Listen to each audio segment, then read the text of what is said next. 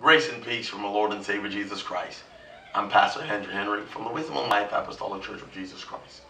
Today's message from the sanctuary is entitled, The Ethos and Pathos of God.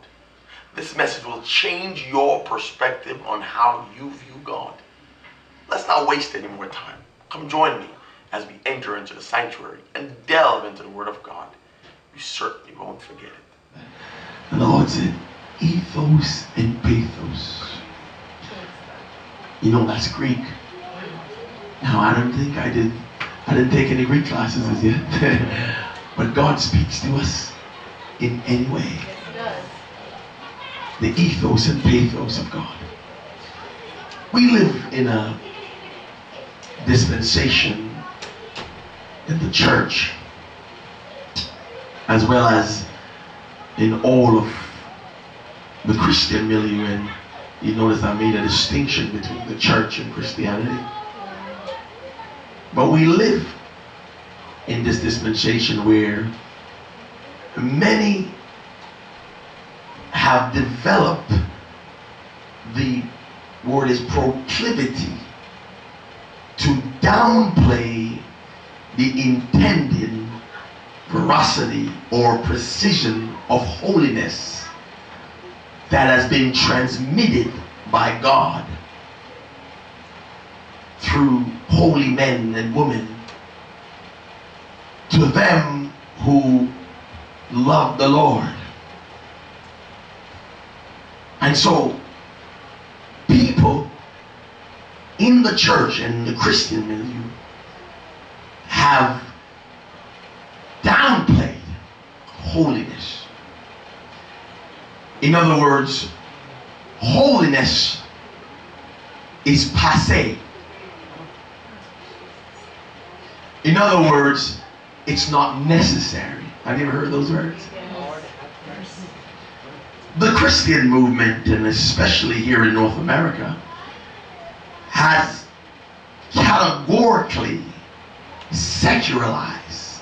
So they've secularized and nominalized the once docile and amenable faith. And this amenable faith is that people are capable or easily submissive. But the North American, especially North America, and it's everywhere, it's all over the world, really, in the Christian movement, they have secularized and made this faith nominal,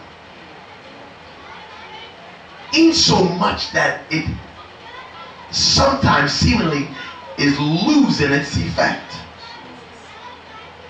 Say amen. Amen. And it is turning into what when I meditate on it, call the amateur night at the Apollo. I don't know if you ever see it. Church is now the amateur night at the Apollo. And if you know anything about the amateur night at the Apollo, people will come up and perform, and they're either booed or applaud. And so people come to the house of God now to hear something good. Well, I'm going somewhere. And if it's not to your taste, boo! Tune out. Oh well. This is what has become. Just take a look around. Look everywhere. It's all over. It's easily accessible. Get on the internet. Look YouTube. Look everywhere. Go visit any church. It's the amateur night. And when you walk into the amateur night, you gotta walk in with the and you gotta have the beat, you see.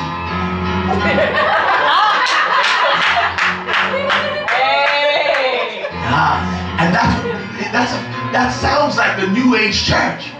Lord have mercy. So when you walk in that very beat, that's Sister Nicole plays what you hear. Right. And then my wife called it the chicken dance. And that's what's being offered in the church today. A sense of I gotta please you in order for you to be here. Well, you better ask somebody, because I'm not in the pleasing business. Yes, amen. But notice, and I'm pinpointing North America, because we are the culprit. We have taken a docile church and an amenable church where people submitted their ways, where some people submitted their will, and when they went into the house of God, they sang from their heart. They sang the praises of God from their heart, in so much that when you walk in and you feel the presence. Oh my God. Well, okay, all right. The reality is that we of contemporary time lack the propensity to pursue after God with the desire to make him our bosom friend in relationship. We lack the drive, we lack the urge, we lack the courage to go after God. For going after God means trouble. Going after God means that hell will break loose on you. That's right. Going after God means that all your family and friends will turn their back on you. That's right. Hallelujah. Glory be to God. But God is looking for a David. That's right. Oh, Shanda. Hallelujah to God. He's looking for somebody who will love him, somebody who will woe him, somebody who will draw nigh unto him. For he said, if you draw nigh unto me, I will draw nigh unto you. He's looking for a David in this generation. He's looking for somebody who will go crazy over him. I said, I love the Lord with all my heart. He's looking for somebody, and God doesn't care who, somebody to raise up. For sometimes we're looking at the tall, handsome one, but it's not the tall, handsome one.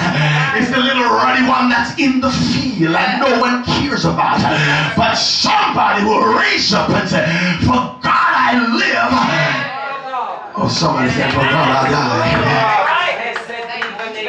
God is looking for somebody of that fortitude. Because now of this compromission that is found within the church. Oh my God. I live to say that compromission in the church, and it's not a hidden compromission. It is wide open. Oh, compromising is wide open in the church of Jesus Christ. Anything goes. Anything goes, as long as you give the big money. Oh yeah, and if you have a good job, oh, they love you. And before long, taking trips. Help me, Lord. Anything goes in the house of God today. You can live righteously and still be accepted in the house of God. All right.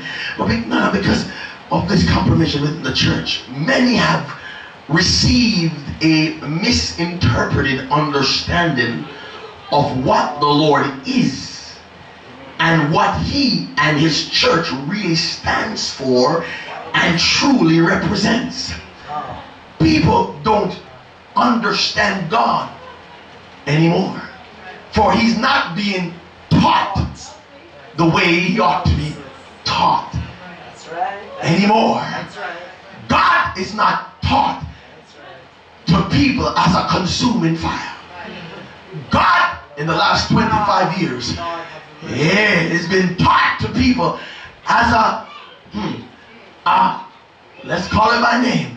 He is a prostitute who you can extract whatever you want.